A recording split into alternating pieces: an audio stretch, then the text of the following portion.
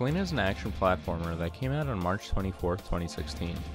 Upon release, it was met with overwhelmingly poor reviews.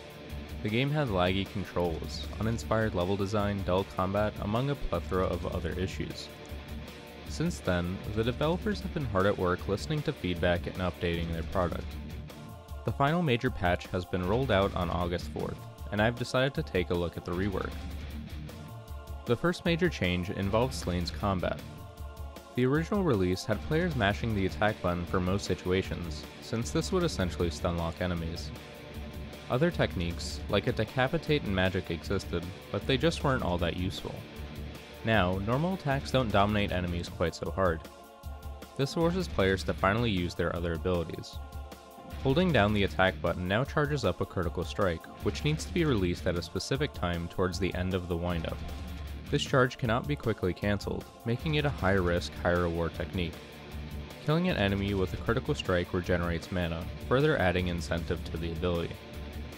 Projectiles can be reflected back at enemies by swinging at them, opening up another avenue of strategy. And finally, a dedicated block button has been added. All these changes together add a lot more depth to the husk that Slane's combat was. Many bosses have been added to various stages, and those that had existed were revamped. The bosses now actually feel like bosses. Each is unique in their moveset, and they now have phases, making them harder as the fight progresses. Adding to this, many normal enemies have also been thrown into levels, the majority of which are completely new models. I'd wager that the enemy count has been roughly doubled from the original release. One of Slane's largest problems involved the controls. Playing on a keyboard was impossible due to the massive input lag, and the controller had some truly questionable binds. On top of this, the game made no effort to teach the controls to players. All of these issues are now alleviated. The lag with keyboard is gone and the controls are explained. The dialogue as a whole has been revamped. No longer will you see a wolf abbreviate thanks as THX.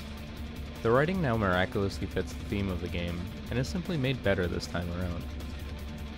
One complaint I had in my original review involved the speed of elevators and other moving platforms.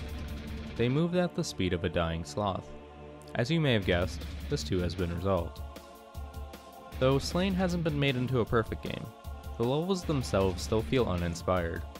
They are all for the most part straight paths with not a lot of variation. The traps just feel redundant. When you've seen a specific type of trap, you will never fall for it more than once. Though it is nice that new traps have been added. Also, Slane seems to have trouble finding the right amount of space between checkpoints.